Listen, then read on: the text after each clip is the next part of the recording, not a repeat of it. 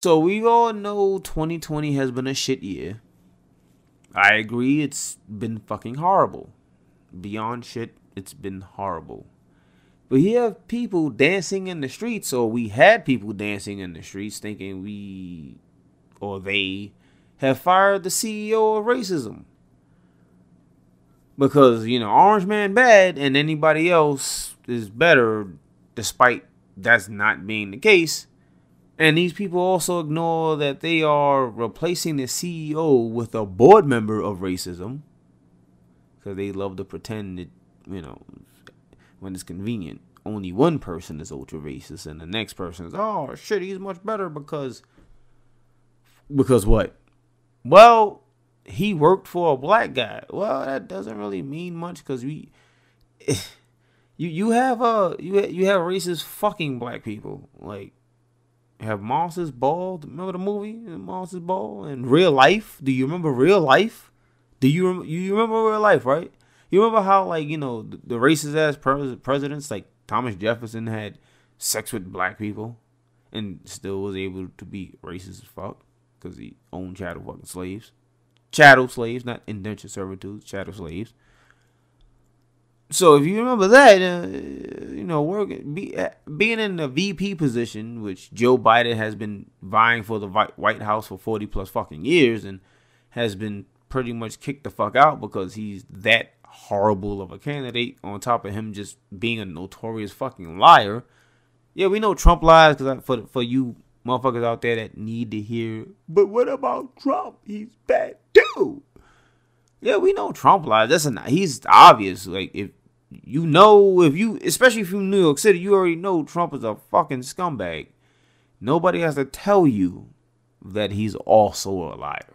Especially when the people saying, hey, Biden's bad, and they're not saying Trump is good, but just critiquing Biden on his obviously bad shit. Yeah. So there go your treat. Go, it's on the floor somewhere. Go fucking find it and pick it up and fucking eat it.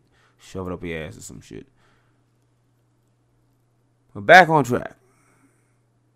They are replacing the CEO of racism, which is Trump, with the board member of racism, with the architect, the chairman of racism on the political level, with Biden.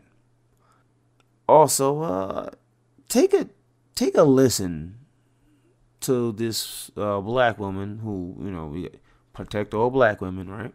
You gotta, and we should listen to them as well. So please don't turn your hypocrisy, earbuds on. Take your ear blockers out and listen to this black woman explain. White people are out here right now thinking that we've won some type of war, when in reality we've gone from, as my homeboy Marcus put it, we were in the negative and now we're at zero. And I get black people celebrating, but white people, white women especially, when your numbers have increased, you need to be home right now, talking to your family members about the decisions that they're making. On top of that, we have folks out here who are claiming to be out here in the name of democracy, but in the same breath are erasing Black Lives Matter from this plaza. This plaza right now don't have shit to do with Black Lives Matter. It is all about Biden and Harris and dump Trump, to the point where the memorial fence that we made, where we put the names and faces of people who have been murdered by the police, they are putting fucking Biden and Harris signs on it and dump Trump signs on it, covering faces and names as they're doing it, with no regard to it. And so I was just over there actually walking up and down the fence, taking down that shit that ain't got nothing to do with Black Lives Matter, when a white boy tried to fight me because he wanted to sign the poster that I was ripping down that said Biden and Harris. And I had to tell him, you can sign it from on the ground, because I'm taking this shit off the fence, because it don't have anything to do with what this fence is for. At that point in time, he bucked up at me like he was gonna hit me, to which a young black boy ran over. Right, I mean, I knew him from the summer. He protested with us on the plaza. He ran over right in between us and asked the white guy, is there a motherfucking problem? To which he rolled out, of course, hashtag protect black women.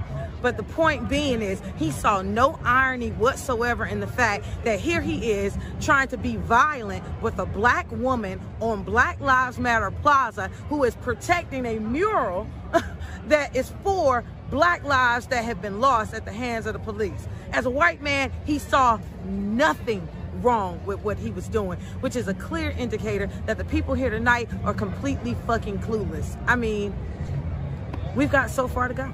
Now, after hearing that, the sad thing is the woke committee will ignore this black woman speaking her experience, her lived experience, because they can't use it to their advantage.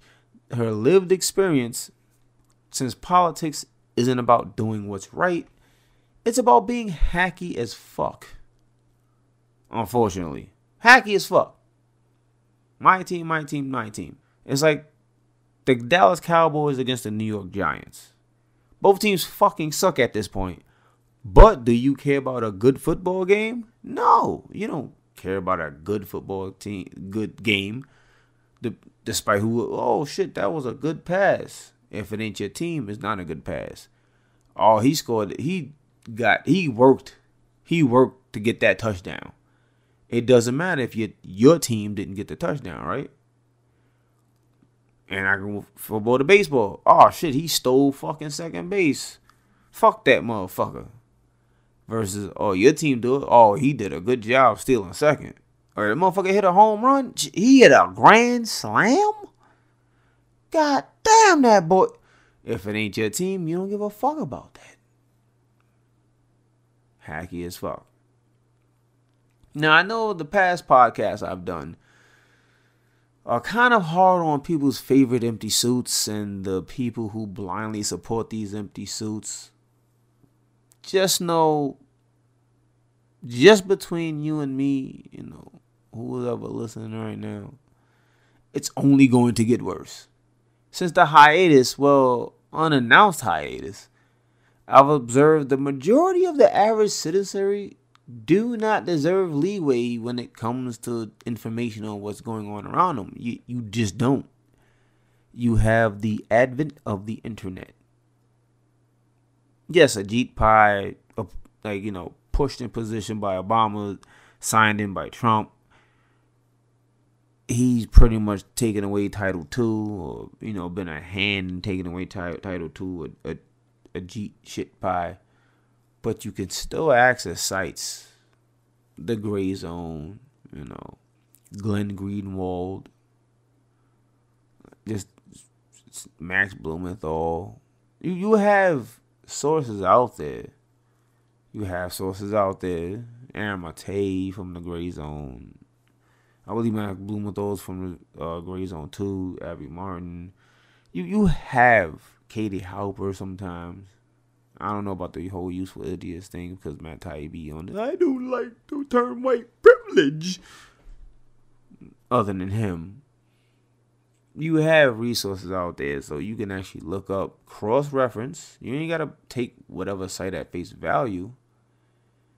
You have information with the advent of the internet, and most people in this shiny third world country, which is America, which you have, millions of homeless people. On top of that, you have more empty homes than homeless people, which we can just give people homes. But since the whole real estate thing, the whole market, and is run by hedge funds, and not even small landlords and shit that are mostly fucking slumlords. If you're a slumlord and you're offended, oh well. Oh fucking well. I don't have any fucking patience or niceties to you right now.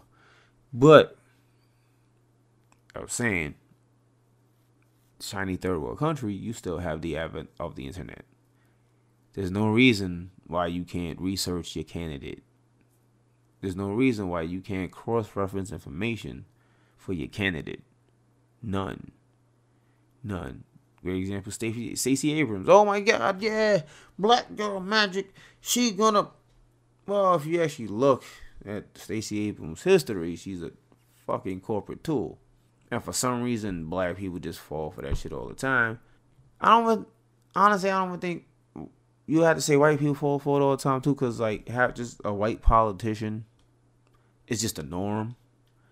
And every time we get a black politician, is oh my God, yeah, we made it. Nigga, we made it. We started from the bottom, and now we are selling out to the same people white politicians are. So even with that, like I said, just for example, Stacey Abrams. Anyway, people treat this shit like a team sport, and with the advent of information technology at your fingertips, where you should always cross-reference everything, you should always question everything as well. What you've been taught in school. There's a book called Lies My Teacher Told Me. Look it up. Shit, read the synopsis. You ain't got to read the whole fucking thing. Just read the synopsis. There's a lot of things you gotta question, right? But a lot of the populace have no question nor concern when it comes from Fox to MSNBC, like I like to call it MSNDC, CNN, ABC, and even NBC. Or shit, if you want to go deeper than that, the 6 or maybe now 5 giant media corporations that control everything you see, from even YouTube ads to if you have regular cable or IPTV and you get the news channels, six corporations control your information. And no, they're not all that different. Just like Republicans and Democrats are pretty much two wings on the same bird, no matter how much you want to cry about that. Oh, but no, they're two wings of the same bird. The media are 6 wings, is the fucking Hydra. Is 6 heads on the same motherfucking body. So the 6 heads might look different. They might have a different mask on or makeup or some lipstick or some shit, perfume and cologne.